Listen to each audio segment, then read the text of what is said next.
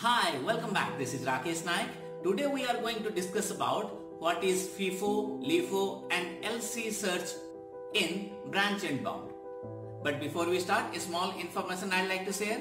In this channel, we produce every video in 2 different languages. If you want to watch this video in Hindi, kindly follow the link given in the description.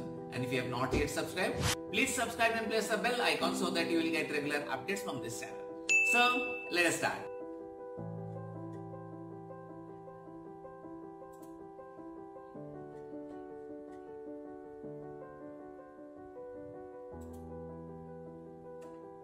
The branch and bound method is first proposed by H.A. Land and A.G. Doig in 1960.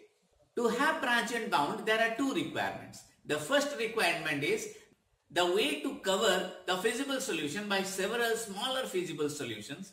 We'll say it as branching. And the second one is bounding. It is the way of finding the upper and lower bound for the optimal solution within the feasible solution. It means when we are branching, we are exploring all the solutions, and when we are bounding, we are eliminating the least feasible solutions. Let us say there are 2 subproblems A and B. If the lower bound of the subproblem A from the search tree is greater than the upper bound for any previously examined subproblem, then A may be safely discarded from the branching. So this is called pruning. In our previous video also we have seen few terms that we use generally in FIFO, LIFO and LC search branch and bound methods. So let us refresh them. First one is answer node. Those solutions of the state S for which the path from the root to S define a tuple which is a member of a set of solution of the problem. It means if for a tree a particular node is the solution, then from root to that particular node, the path we'll say as answer node. The next one is live node. A node which has been generated and all those children have not yet been generated is called a live node. It means you have generated the children but their children are not yet generated. Next one is E node. The live node which children is currently being generated is called E node. And lastly, the dead node. It is a generated node. It is either not to be expanded further or one for which all of its children have been generated. So such kind of node I'll say a dead node. It means what? Either by some kind of pruning technique, I came to a conclusion that I need not expand this particular node. Then I'll say this is a dead node. Or if all the children of that particular node is being generated, then I'm not going to explore the node once more. So that's why I'll say that node is also a dead node. So basically, there are 3 types of searching strategies that we use in branch and bound. Those are FIFO or first in first out search, then LIFO last in first out search and least cost search. Let us try to understand them one after another. First one is FIFO search. It means as the name is saying FIFO, we know a queue data structure is a structure which is basically first in first out or FIFO search.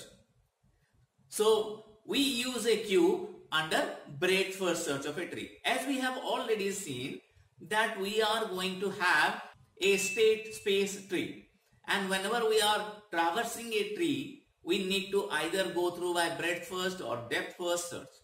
And when we are going for breadth first search, obviously we need to use a queue. And when we are implementing a queue, obviously it has to be first in and first out approach. So it means in FIFO search, the children of the root node are generated in the first iteration, and in the next step the children of the first child is generated, and if the children is not already killed by the bounding function, then put it in the queue. Then the children of the second child is explored. Put all the children in a queue except for those children which are killed. So let us try to understand this with the help of an example. Let us say we are having a graph here and we want to traverse it. We want to traverse from source to destination. So how can we traverse? We have to start with the source. So 1 is the source, and from 1 I can go to 2 or 3 or 4, and I have written their values. So all the children of node 1 are generated. Now 2, 3, 4 are the live nodes, and I want to expand node 2. So node 2 is the E node. So for that, if I can come to node 2, I can go to directly to node 4 or node 3. After the children of node 2 are generated, I will generate the children for node 3. From 1, if I am coming to node 3, I can go to 2 or 4. Now at node 4 is the destination itself, so I need not expand it. Again, in the queue I am having this 3. So I need to expand it. From 3 I need to go to the destination, that is 4. Here the destination already reached, so I need not expand it. Now for vertex 2 I need to see, and from 2 I can come to 4 with cost 8. Now this node 4 need to be expanded and this node 4 need to be expanded because they are already the destination, so I need not expand it. So this is the state space tree that I have generated by using a FIFO strategy, breadth first search. Now you can see here the children for node 1 is being generated. There is 2, 3 and 4, and the cost for reaching to 2 is 10, the cost for reaching 3 is 15, and the cost for reaching 4 is 20. So obviously this is the smallest one. So I'll keep this one and I'll discard this particular path and I'll discard this particular path. Next I am here. I have generated both the paths.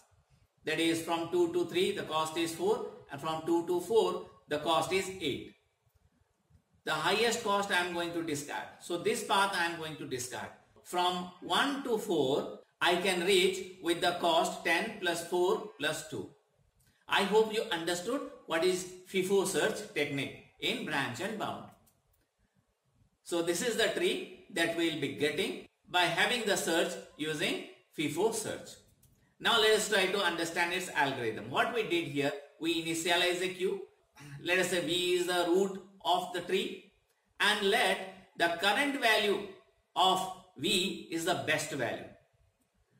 Then we will insert V into the queue, and while queue is not empty, I am going to do these works. What are that? I will be removing V, and for each child U of V, I will find the bound value of U.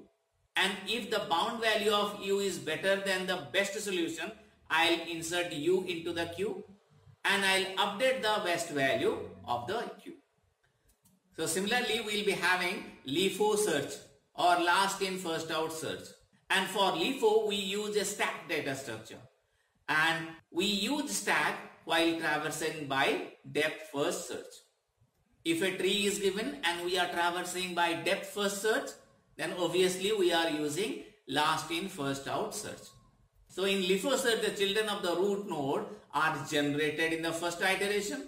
In the next step, the children of the first child is generated, and if the child is not already killed by the bounding function, then put it in the stack, and the child of the second child node is explored. Put all the child in the stack except for those which are killed.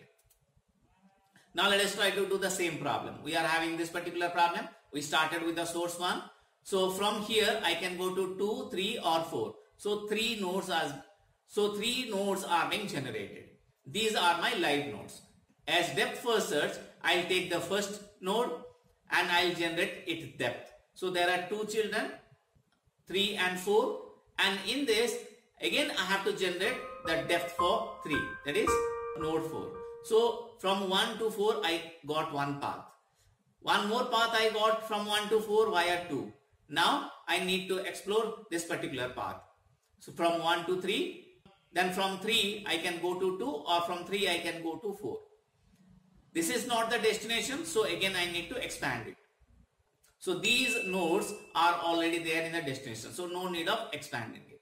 So if I want to see how to discard the data, what I will do, when the 3 nodes are generated, I will check which are the nodes which are highest value. Node 3 and node 4 I have to discard. So this path is having the smallest value. From this path again there are 2 nodes, and the highest node I am going to delete it. So this is the path that I am going to generate with stack also. So this is the path I will be generating. Now let us try to understand one more searching technique, that is the least cost search. Basically, in FIFO and LIFO branch and bound technique, the selection rule for the next E node is fixed. And because of the rigid selection rule, it doesn't have any preference to a node which is best and can be searched the answer node quickly. The search for the answer node can be speeded up by ranking function. And the next E node is selected on the basis of the rank function. The ideal way to assign a rank function would be on the basis of additional computation effort that is needed to reach the answer node from the live node. For any node X, the cost would be the number of nodes in the subtree X that is needed to be generated before an answer node is generated. The number of levels the nearest answer node is from X. The rank function will work like this. Let us see. Cx is the rank function and it is a summation of two functions fx and gx, where cx is the cost function and fx is the cost for reaching x from root in a non-decreasing manner, and gx is the estimate of the additional effort needed to reach an answer node. To select the next E node, would always choose for its next E node a live node with least cost. I hope you understood the different techniques how we search in a branch and bound technique. I hope you understood this. If you understood, give me a like and share among your friends. In our next video, we are going to take an application by using any of this searching technique and solve a problem. See you then. Take care. Bye.